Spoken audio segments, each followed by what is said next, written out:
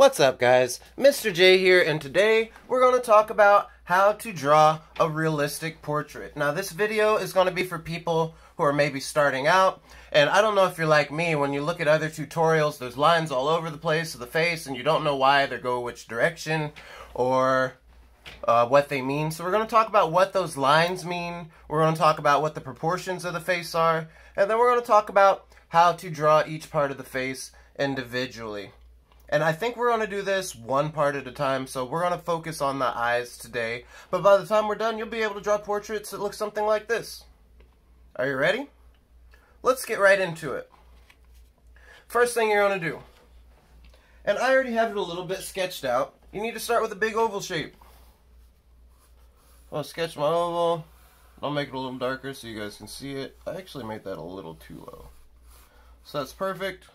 We've got a line across. Right across the middle, 50% in. Now, I'm making these dark so you guys can see them, but you're going to want to sketch them out lightly, alright? So, that line goes straight across the middle, half and half. Now, what's that line for? That line's for the eyes.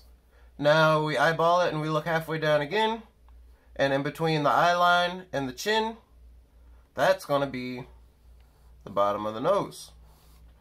Alright, and then halfway between the bottom of the nose and the chin, we're going to have the lips.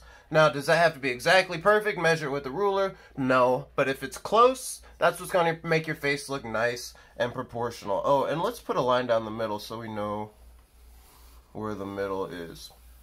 Alright, so let's go back on that. You start with an oval shape, you cut it in half with a horizontal line, cut it in half with a vertical line, and then the bottom of the nose is halfway between the chin and the eye line, and the middle of the mouth is halfway between the nose and the chin. Okay, and I'll try to put those numbers up when we edit this video. Alright, so let's talk about eyes. The human head is 5 eyes wide. So we kind of figure it out, and you may see a teacher maybe start measuring like this if you ever see for measuring for sight. So let's see, I think that ought to do it.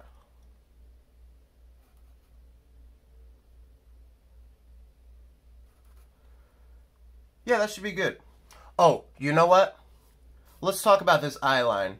People always want to cheat the eye line because they think the eyes are somewhere up there.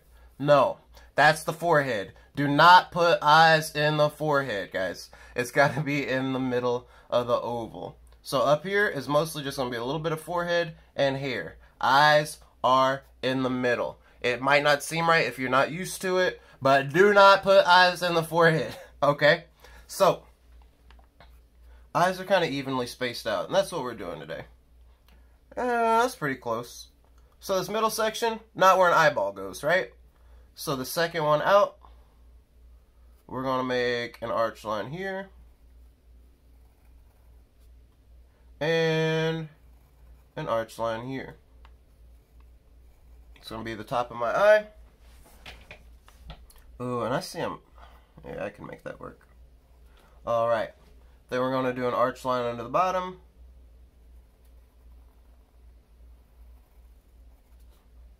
Arch line for the bottom. And the bottom of the eye, the round part, is a little more to the outside. So you might want to give it a little more, I don't know, almost like you're drawing half of a heart out here. Because it does get round a little farther off the middle. Alright? And then your eyes are going to go in. And you shouldn't be able to see the top of the eye. Unless they're afraid or surprised. So there's one eye. There's 2 iris shapes. And then for me, when I do the pupil, that little dot, I kind of make a little C. And then I make a bigger C. So it's like a little Pac-Man or somebody cut a chunk out of a circle. Because we've got to have room for a highlight. So again, little C, bigger C. And I color that in. And we've got room for that highlight there. Alright, then after that, with the eyes, we're going to make some lines that go out for the middle. leave some space for the highlight.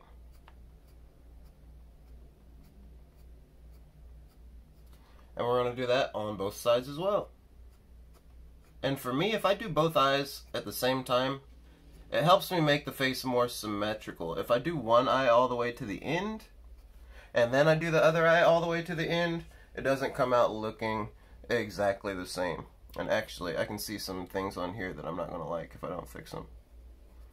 So, I'm going to do the little ball for the tear duct.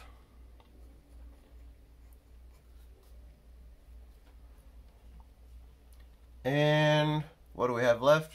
We could shade these. And I'm going to keep it simple since this is a beginner tutorial. I'm just going to make it all kind of gray. And leave a little space for that highlight right there, remember? Same thing over here.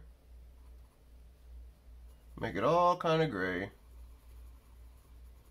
Except for that one white space where the highlight is. Then eyelashes are my favorite part, because they can make an eye look really good and they're really easy. We just make a couple little lines on the outside half of the eyelid and we just flick them up like that. Flick, flick, flick. You can make some short and some long. That'll make it look more realistic. Same thing on this side. Eyebrows, eyebrows, eyebrows. Or, not eyebrows, eyelashes. Alright? And we've got a pretty good start to our portrait. I'm going to give it some eyelids. So it's a little line from here. And then it kind of flattens out over the top. The curve isn't quite as much. Same right here. And there we go. Some subtle lines down on the bottom. Same thing. I don't want my eyes to look all wrinkly. So I'm not going to make them go all the way. I'm just going to make some light lines so we know that the eyelid is there. Alright, so right now we've got our oval head shape. We've got it cut in half for where the eyes go. Do not put the eyes in the forehead. We've got the nose line, the bottom of the nose, halfway down from the eyes. And we got the mouth line halfway down between the nose and the chin. Alright, so we did eyes today. And I think that's a good start. Click on the next video and we'll be working on lips and noses and my favorite, hair. And by the end, remember, we're going to be able to draw portraits like that. And I think that's going to be pretty cool. So go ahead and hit that like button. Subscribe so you catch the next post. And I'll see you in the next one. Peace!